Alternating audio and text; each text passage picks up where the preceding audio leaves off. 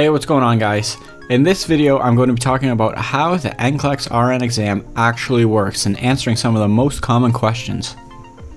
Let's get started with how the exam works. The NCLEX is a computer adaptive test, also known as a CAT. This means that the test modifies itself based on how well or how poorly you are doing. The more questions you get correctly, the harder the exam questions get. The more questions you get incorrectly, the easier the questions get. The exam is taken entirely on a computer and contains multiple choice, select all apply, fill in the blank, ordering and labeling questions. So with this knowledge, many people ask, how do you achieve a passing grade? The NCLEX uses what's called a 95% passing interval. This means that when the test is 95% confident you have either passed or failed, it will simply shut off. Let's take a look at an example. Here is an example of someone taking an NCLEX exam. Each point on the graph represents where the writer stands after the previous question. The blue line represents the passing grade. Every time this individual answered a question correctly, the points on the graph moved higher. Every time this individual answered a question incorrectly, the points on the graph moved lower. The minimum number of questions every writer takes is 75. At this point, you are evaluated to see if you are above the passing line or below the passing line. In addition, the computer also needs to be 95% confident that you will either stay above or below this line for the remainder of the test. After 75 questions, each and every question is evaluated the same way. Once you reach a question and the computer is 95% positive that you have either passed or failed, the test will simply turn off. Let's take a look at some of the most commonly asked questions. Lots of people ask, how many questions can I write? And the answer is 265. After 265, the test will automatically shut off. What is the maximum amount of time someone can take to write the NCLEX? Well, the maximum amount of time that you have to write is 6 hours for the NCLEX-RN and 5 hours for the NCLEX-PN.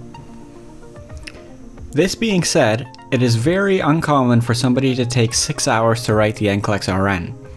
Typically, people are done between 2 and 3 hours, sometimes even less. So what happens if you do take the entire 6 hours and end up running out of time? Well, the computer will look at the last 60 questions you have answered. If any of those questions are below the passing line, regardless of confidence interval, you will fail. So what happens if you write all 265 questions? Well, if you write all 265 questions, the only thing that matters is where you stand on the last question. The computer will look at your answer, and if it is above the passing line, it's a pass. If it's below the passing line, you fail. Let's move on to discussing what content is on the NCLEX-RN. The content on the NCLEX can be broken down into 8 categories.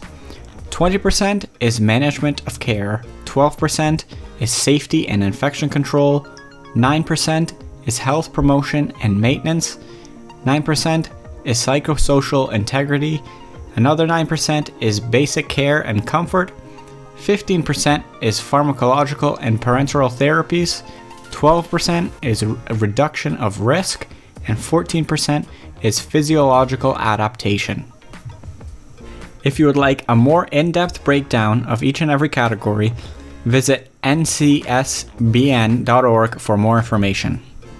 Let's move on to some questions about the results. In most states, it is possible to purchase a quick results service for $7.95. Canadians do not have such option at this time. With this option, you can receive your unofficial results within 2 business days after writing your exam. Without this option, the wait for results usually takes between a few days and several weeks depending on busyness. So what happens if you receive notice that you have failed the NCLEX? Thankfully, it's not the end of the world. Most states allow you to write an unlimited amount of times. The wait period between attempts must be at least 45 days. There are provinces in Canada that only allow a maximum of 3 attempts, however, these policies are slowly changing. Some states also have a limit to the amount of times you can attempt the NCLEX per year.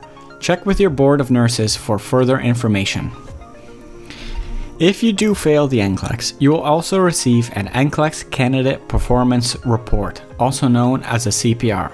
The CPR will not tell you anything about how you did on each particular question or your overall percentage, but it will tell you if you are above the passing standard, near the passing standard, or below the passing standard in each of the categories explained in the previous section. So let's continue on with some more frequently asked questions. Is there a need-to-know list of drugs for the NCLEX? And the answer to that is no, there is not. However, applicants should focus on the major and most common drugs for each body system, as well as their most common side effects and precautions. Remember, the NCLEX-RN is a safety exam. Can I use a calculator on the NCLEX?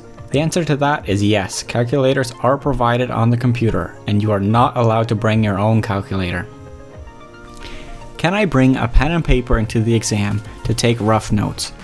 The answer to that is no. An erasable whiteboard and dry erase marker will be provided to you upon arrival.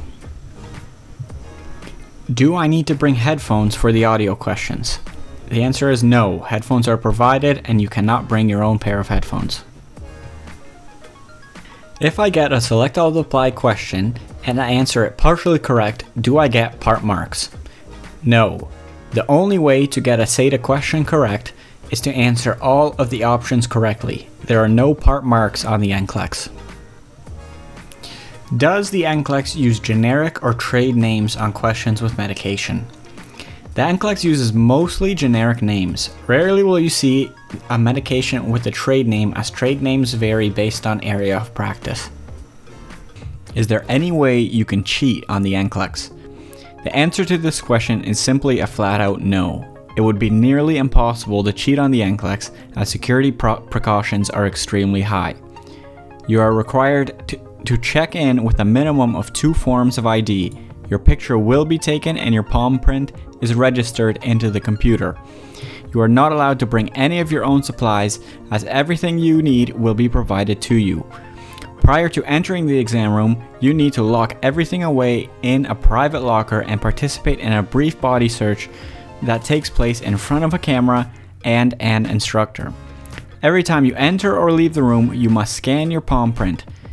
While in the exam room, you are watched by cameras from in front of you, above you, and behind you.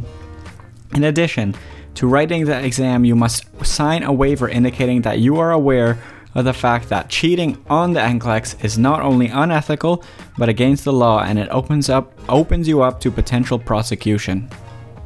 The next question I have is, what days can I write the NCLEX? And the answer to that is that each testing center has its own testing dates. You will be able to see what dates are available and open to you when you are eligible to book your exam.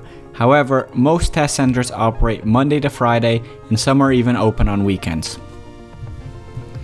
So that's going to be the end of this video explaining how the NCLEX works. If you have any further questions, please feel free to comment them below. The best advice I can give to anyone studying for the NCLEX is that the vast majority of people pass the NCLEX, so it certainly isn't an impossible thing to accomplish.